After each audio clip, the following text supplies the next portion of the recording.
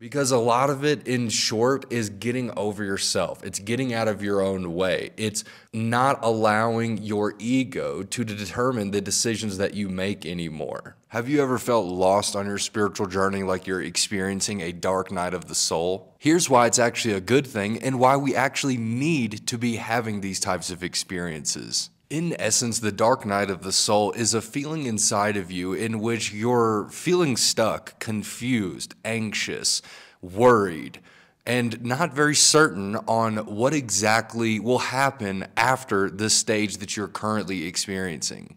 Maybe there's a sense of dread with a situation that you're in that seems as though there's no positive way out of it. Or it could be the existential crisis of not knowing what you should be focusing on, what you should be caring about in your life at its current stage. But this is actually something really good and something that we have to be going through, because what's on the other side of it is actually getting what we want. We feel moved and compelled to make decisions and take action in all different directions, but nothing is very clearly standing out as what the universe wants us to do or what we truly resonate with. What's on the other side of that is actually having that clarity, feeling that deep resonance, knowing that you are on the right path and that you are aligned with what the universe wants for you. You could have been holding on to something for a long time and turning a blind eye towards all of the negative effects that it's had in your life. But now those negative effects are rearing their ugly heads.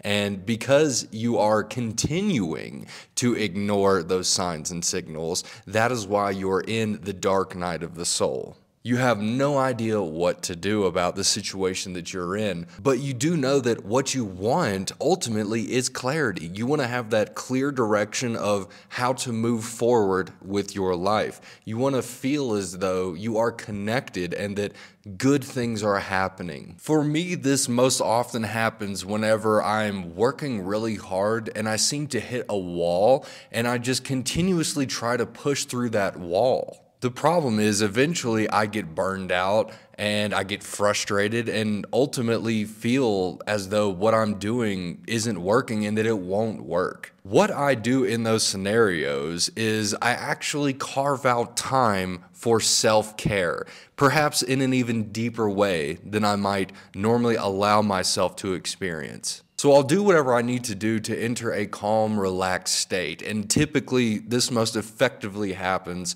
with all honesty, whenever I'm in some kind of either like a sauna, or I'm taking a nice long warm shower, or a long warm Epsom bath. This helps my mind to very deeply relax, and I'm not so emotional. I'm not so caught up in how I want things to be, because that's where a lot of the chaos and confusion is coming from.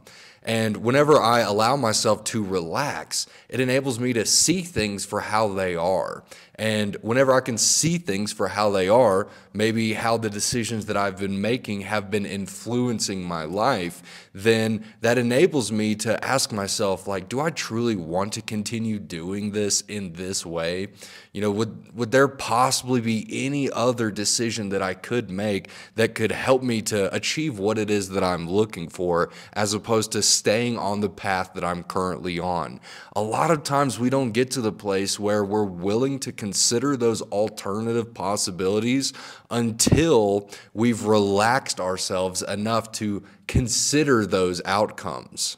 So doing whatever you need to do to enter those very deep and relaxed states, that's the most important thing when it comes to moving through the dark night of the soul. Because a lot of it, in short, is getting over yourself. It's getting out of your own way. It's not allowing your ego to determine the decisions that you make anymore. And with all honesty, the faster you can get out of your own way, the faster that you can see how your ego has determined your decisions, and how there are possibilities of making decisions that aren't being influenced by your ego. The faster that you can get to that place, the faster you can move through the dark night of the soul, the faster that you can get what it is that you truly want.